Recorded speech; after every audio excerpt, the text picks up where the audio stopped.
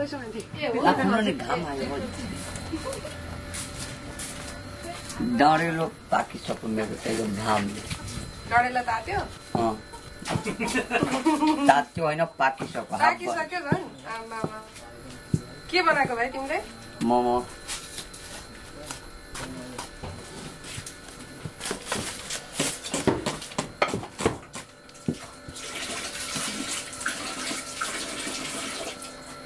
तपाईले कुनै कोर्स त गर्नु भएको छैन नि मैले कुकिङहरु चाहिँ मैले छैन गरेको यो सबै आफ्नै इन्ट्रेस्ट हो आफ्नै इन्ट्रेस्ट तर अब पकाउनु गर्नु चाहिँ एकदम इन्ट्रेस्ट लाग्छ मन लाग्छ सिक्न मन लाग्छ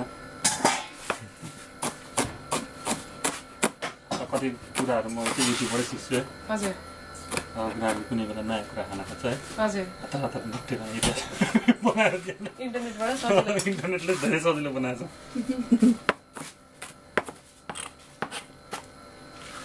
यो चाहिँ कसरी बनाउने भन्ने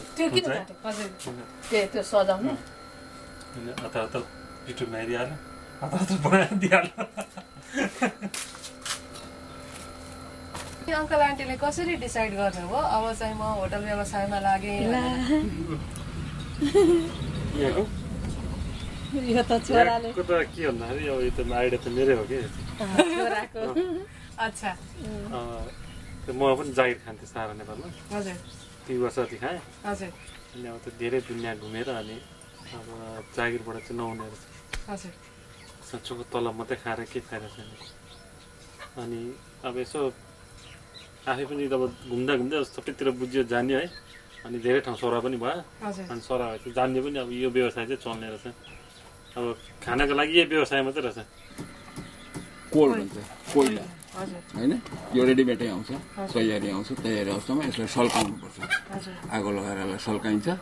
अनि सल्काएपछि यसलाई यसरी राखिन्छ यो सल्काउँदा बिस्तारै सबैमा आगो लाग्छ सबैमा आगो लाग्छ यो सबैमा आगो लाग्छ अनि यो सल्काएर यहाँ राखिसकेपछि अनि अर्को पाइपले यो पाइप चाहिँ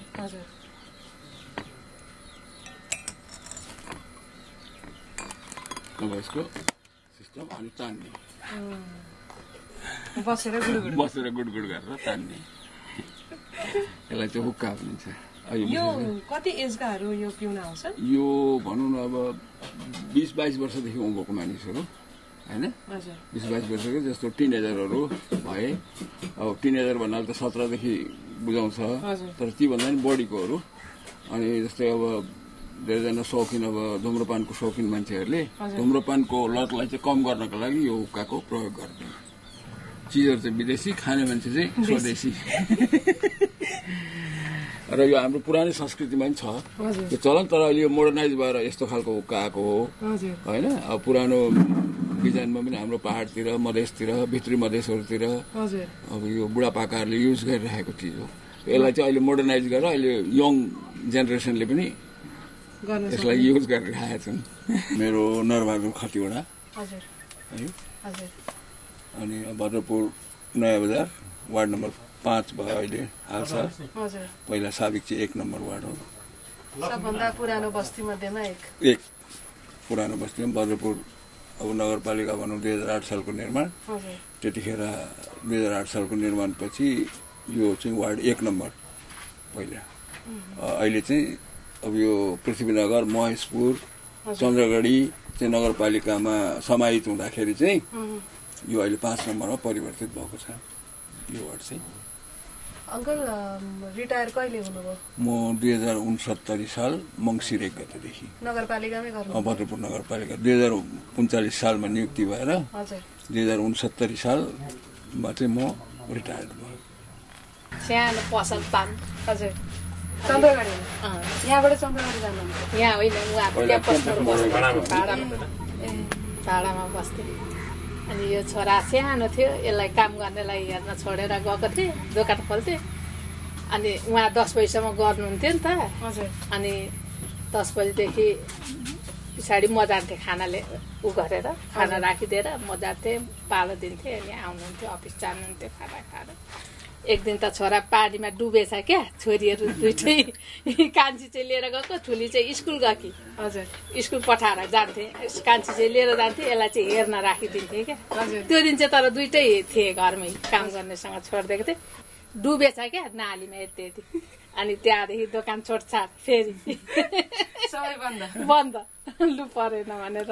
बसिन् घर अनि फेरि अलिक दिनमा मोमेन्टो खोल्यो अनि यिनीहरू पनि अब दिनदिनै ठुला भयो हुँदै गए दिदी चाहिँले हेरी दुईटा भाइहरू हजुर अनि फेरि मोमेन्टोमा काम गर्न थाल्यो मोमेन्टो अहिले त बन्द छैन बन्द भइसक्यो नि के भएर बन्द भएको आन्टी खोइ अब त्यो के भएको त पुरै थाहा छैन मलाई त त्यति त्यसै बन्द भयो त्यो अब पेमेन्ट राम्रो भएन व्यवस्थापन राम्रो गर्न सकेन त्यही होला लसुनहरू तास न त्यहाँ रेडी पार अहिले आफूलाई दिनभरिमा अब कति जस्तो जान्छ होइन त्यति नै उसिनेर राख्छु धेरै पनि उसिन्न त्यतिले 4-5 प्लेट भइहाल्छ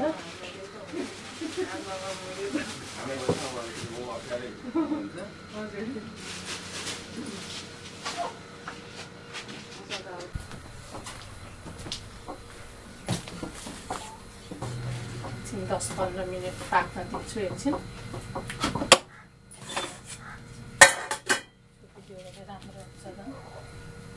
आन्टी रेस्ट गर्ने समय पाउनुहुन्छ कि पाउनुहुन्न समय पाउँछु कोही कोही बेला कति हो यो बनाउनु पर्ने चाउमिन कुन्न 1 प्लेट हो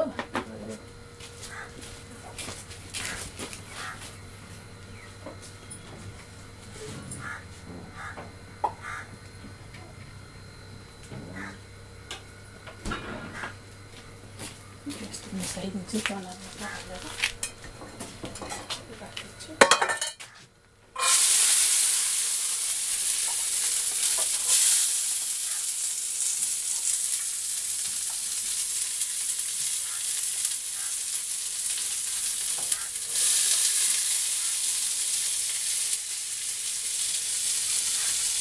हरियो चना मटर प्याज अनि बन्दाकोपी भेज बनाउन आँट्नु भएको हजुर भेज यो पखाल्न तयार भाँडा रेडी पारिहाल्यो छिटो भइसक्यो नुन हालिदिन्छु कति चाहिन्छ त्यति नै अनि यो ठुलो खोर्सानी हजुर यो ठुलो मसला भेजमा चाहिँ चिकनमा चाहिँ यो चिकन मसला हजुर यो हजुर हालिदिन्छु एभरेस्टको चिकन मसला हजुर यो गरम मसला पनि हालिदिन्छु चिकनमा चाहिँ हजुर भेजमा चाहिँ यिनीहरू चलाउँदिनँ यति नै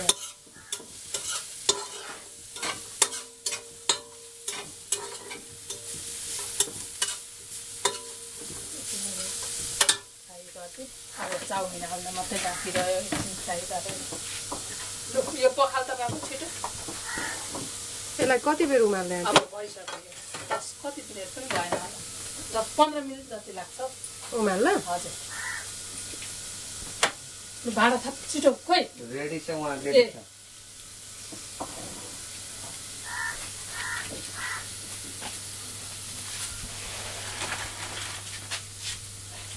राख्दैन त्यसलाई लु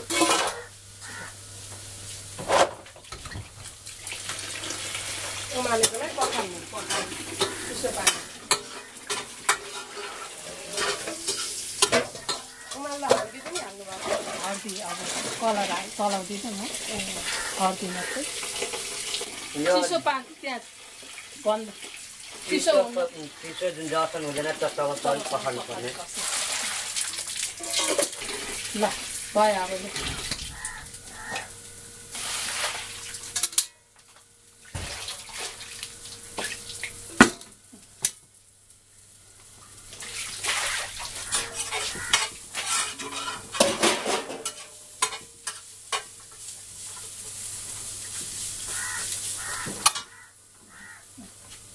भएन तेल ल्याउनु त तेल राखेर मोल्ने हजुर होइन नि तासिहाल्छ जट्टा हुन्छ त्यहाँ कोको पर्छ तिमीले त धेरै कुरा सिक्यौ होला है भाइ आन्टीबाट यो त जान्नै छ नि जानिसकेको छ यसले सबै ल बनाउन सक्छ एक्लै बनाउँछ त म नहुँदा यसै यसले नै बनाउँछु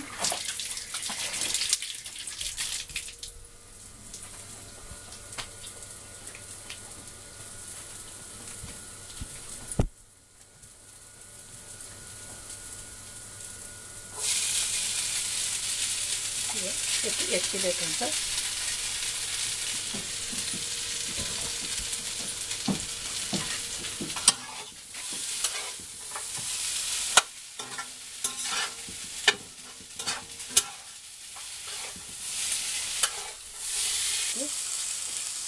कति बेरसम्म भुट्ने यसलाई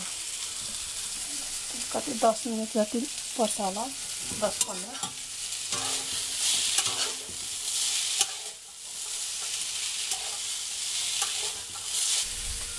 के हाल्नु भएको सोया सस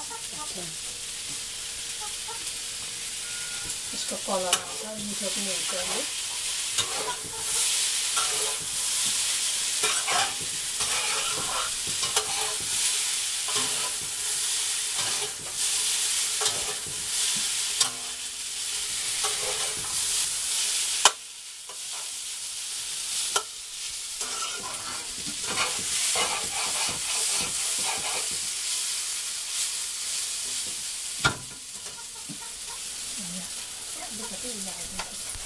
के हाल्छ यो उयो नुन भन्छ सेतो नुन हजुर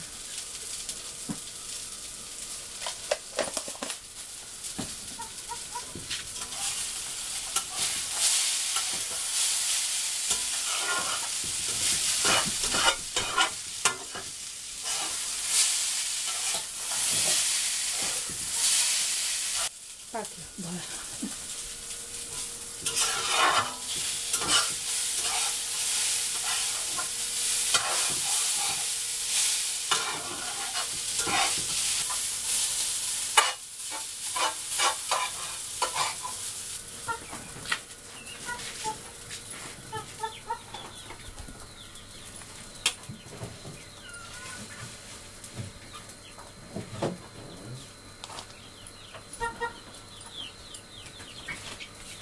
माथिबाट प्याज हाल्नु हजुर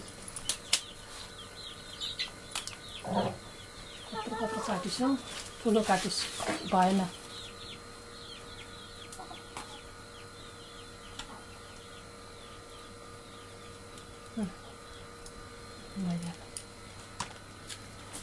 टमाटर सस हजुर ले